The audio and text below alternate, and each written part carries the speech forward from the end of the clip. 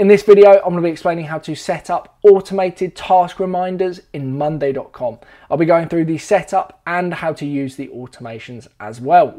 Welcome to the channel. My name is Nick. Just before we get into the video, if you need any help at all setting up Monday.com for your business, check out my website below. We would be delighted to help. So without further ado, let's get straight into the video. Like I just mentioned, in this video, I'm going to be explaining how to create automated task reminders inside of Monday.com.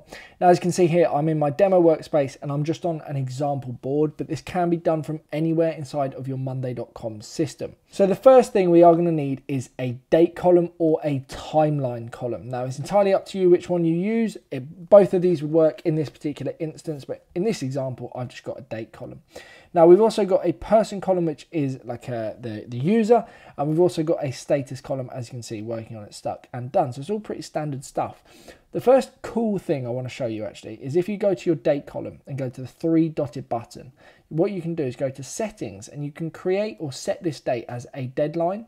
So if you go ahead and press set as deadline, you then need to select the status column that is going to tell you when the deadline is done or when it's been completed. And you can also assign the person as well, but that is optional. So if you go ahead and press connect columns, you can see now that this information will be on the My Work page. The status, when changed to done, will put a line through the date and also a tick box. And if it's on stuck or any alternative status that's not the completed status, it will give you this time frame of 6 days left or however many days left until that particular date is going to arrive. So that's the first thing. But of course, we want to automate reminders around the date or around our to-do list. So what we want to do is go to automate in the top right hand corner, and I recommend just creating a custom automation. You can do that from here, or if you don't see this, just go to custom on the bottom left hand side and just go to create custom automation.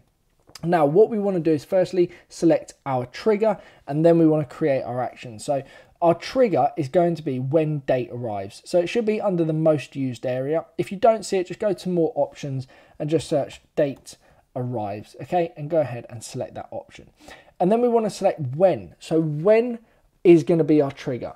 When date arrives at 10 AM is the standard, but we can also do days before or consequently days after.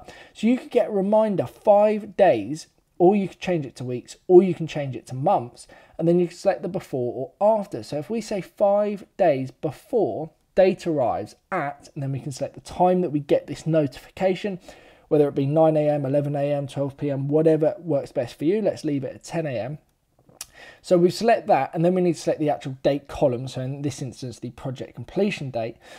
Then what we want to do is go ahead and add an additional rule to say, and only if the status, which is our status column, is not, and then we want to go ahead and add done. So we don't want to be given a project or a task reminder if the status has been completed. So if the status is not done and 5 days before project completion arrives, then we want to receive a notification. So then we can go ahead and move over to our action, and we can use this drop down menu, and we want to select the notify option.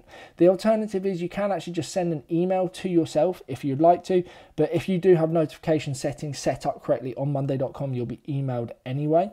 So we want to go to notify, so just search at the top and then go ahead and select the notify option. So then go ahead and select the notify option, and then this is where we can add text that will relate back to this particular task.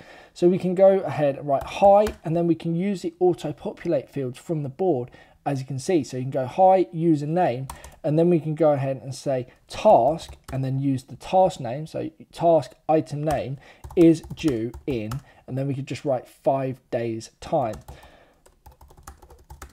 Then we just go thanks or whatever you want to write. So you can actually auto populate fields from the board, which is very, very helpful. And then once you're happy, just press the done button, and then we just need to assign it to the people. So who's going to be receiving this particular notification. So you've got the people column, you've got team members, you can select it as yourself. It's entirely up to you. I'd recommend anyone that's in charge of that particular item should really be receiving the reminder.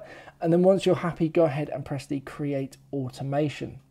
And this is saying 5 days before project completion, and only if status is not done, notify Nick Boardman, as he is the person associated with this particular item.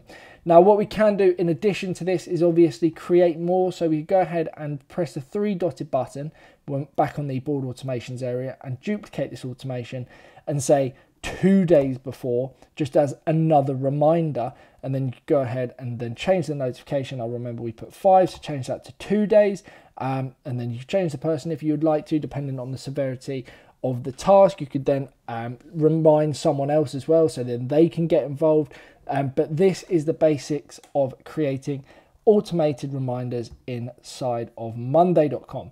So hopefully this very short, quick video has been of value to you, and I will see you in a moment's time. Hopefully you now have all of your automated reminders set up, fully functioning, and making sure no one forgets any tasks. If you have enjoyed the video or found it at all useful, please consider giving it a like, possibly even subscribing. If you have any additional questions at all, you're more than welcome to drop a comment below, or you can email me, as my details are in the description below, and I'll do my absolute best to answer any questions you do have. Thank you ever so much for watching, and I'll hopefully see you shortly in the next video. Thank you and goodbye.